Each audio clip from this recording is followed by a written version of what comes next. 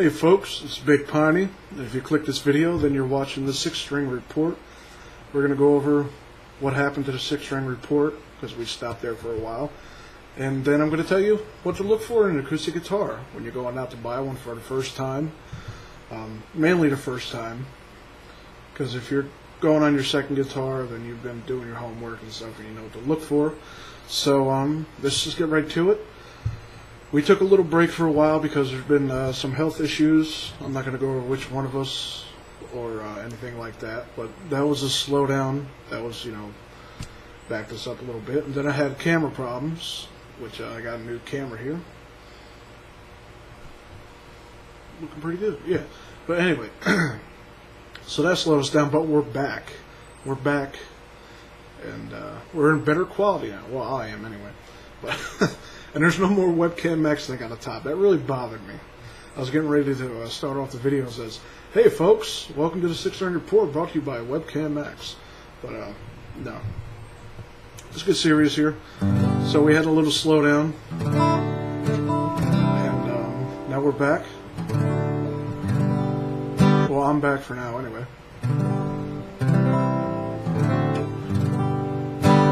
So let's dive right in here. What to look for when you're buying your first acoustic guitar. Well, if you gotten to that point, then you're pretty excited about learning the new instrument.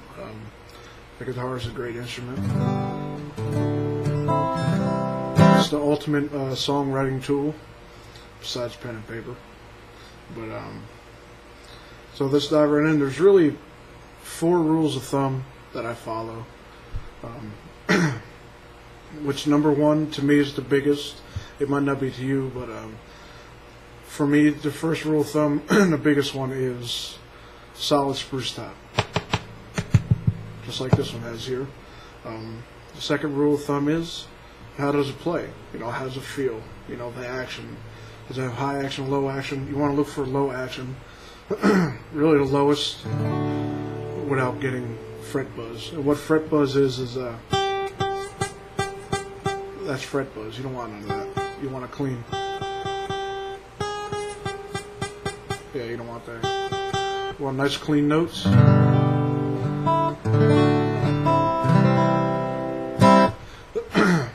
And the third rule of thumb is, how does the neck feel in your hand? Because acoustic guitars' neck sizes range,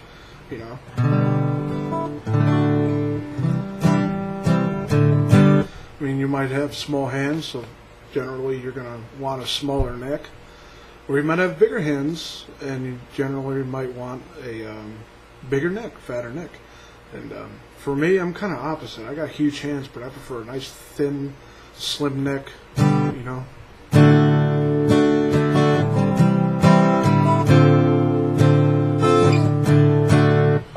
So it's nice and easy to play like that, even down here. And the fourth rule of thumb is, how well does it stay in tune? You don't want a guitar that's falling out of tune every 5 minutes or every hour or whatever. This guitar is over 30 years old.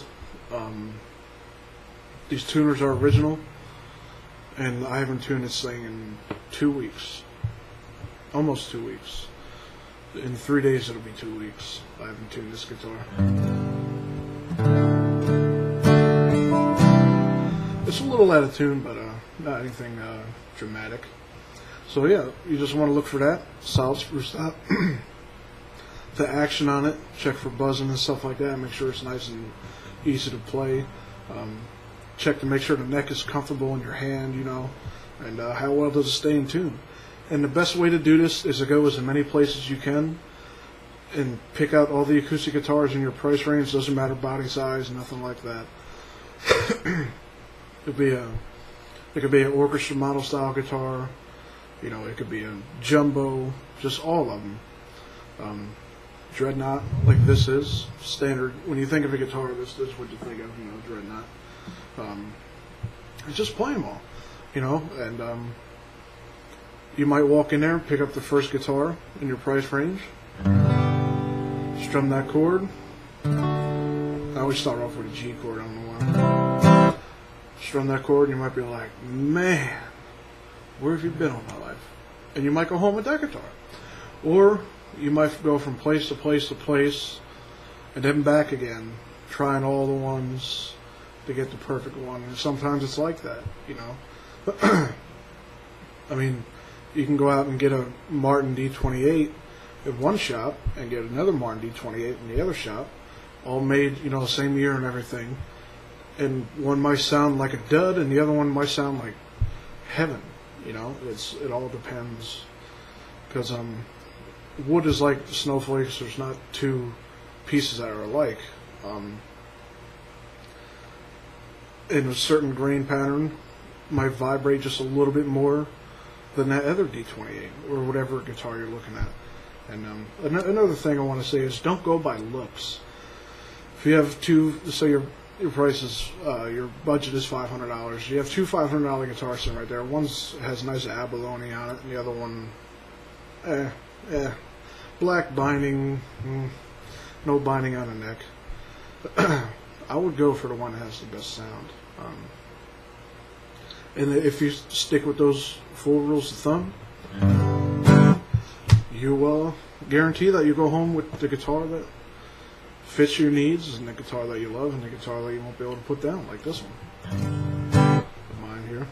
This is a 1977 Alvarez 5025 Dreadnought.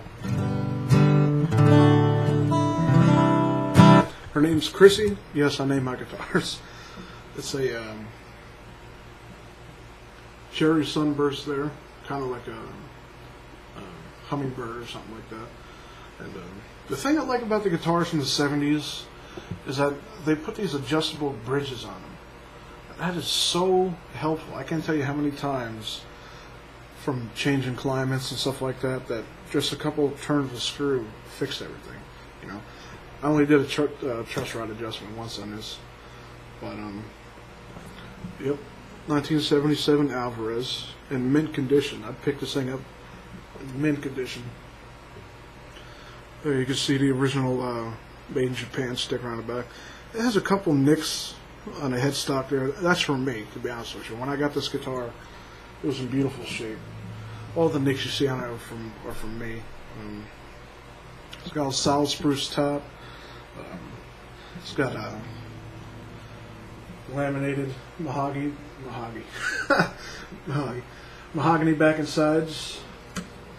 It's got a mahogany neck, one-piece mahogany neck with a dovetail neck joint here, which is the best neck joint you can get. I mean, a lot of people say, you know, the Taylor bolt-ons are nice, but when it comes down to it, the dovetail is the best. Nothing against Taylors. I love Taylors. This is my baby. This is my go-to guitar. This thing is light compared to my Guild. I'm not going to bust out my Guild right now, but I have a mid to late 90s Guild DV4, I believe the model is.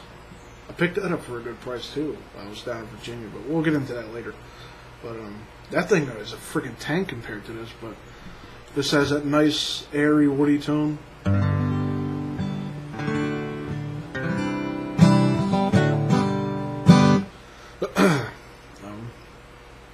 So yeah, anyway, I'm going to do a review on this guitar and all my acoustics, and eventually my Stratocaster, stuff like that. So, man, we're going on 10 minutes. So yeah, just remember, folks, follow those 4 rules of thumb, and you will succeed in your quest for the perfect guitar for you. Like I said, make sure it has a solid spruce top. Make sure the action is nice and low with no buzz. Make sure the neck is nice and comfortable for you. It's not too fast, not too thin. Maybe it's not thin enough, you know. Like I said, try a lot. Make sure it stays in tune. You might want to spend anywhere from an hour to an hour and a half at each place testing the guitars. It's a good test for how well it stays in tune, too. Because, okay, you've been sitting there for an hour and a half and the guitar still sounds great. Then, you know, you generally know that you have a guitar that stays in tune decently. But one more thing I want to throw in about the tops. I play some kick-ass laminate top guitars. So if you find a guitar that fits all your needs and everything, and the top is laminated but it sounds great to you, take it home. Take it home. The guitar that's right for you in the end is perfect. So yeah, I'm Big Piney, and this was, I'll call this video, well, I'll surprise you guys. This is Big Piney, and as always, peace out from the Pinelands, and stay tuned to the 6-String Report. We're back, and better than ever. Yes. So stay tuned, folks. Peace.